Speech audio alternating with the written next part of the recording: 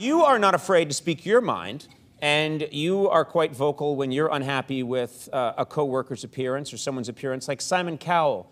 You've worked with Simon Cowell, and you've been very outspoken about his appearance. Yeah, you think he doesn't look good. No, but it amazes me that a man that is, you know, he's everywhere. No, not so much nowadays, thank goodness. However, just a little blow dart in the back. Yeah. But anyway, his appearance for 14 years, all we've ever seen him in is a white T-shirt and blue jeans and silly Cuban heel shoes.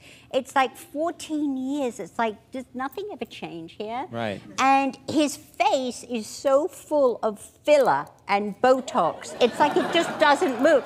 At least mine screws up. Wait, oh, so you're admitting that you've got some Oh, stuff. shut up, Conan, you know. I didn't know. I don't know.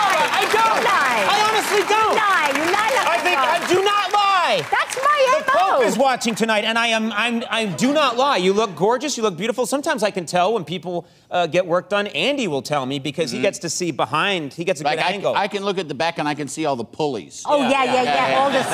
All the scars.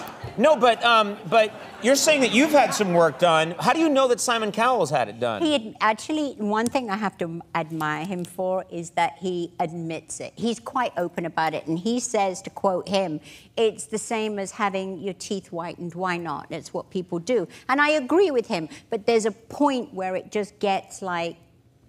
Like, stop. Yeah. You compared him, you said he looked like a pickled onion.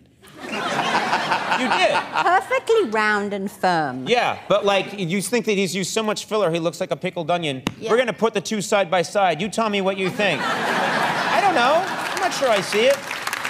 Yes, I see it. You do. Hey, thanks for watching. Be sure to click subscribe to see even more great Conan clips. You may now return to your pirated movies and creepy Japanese pornography.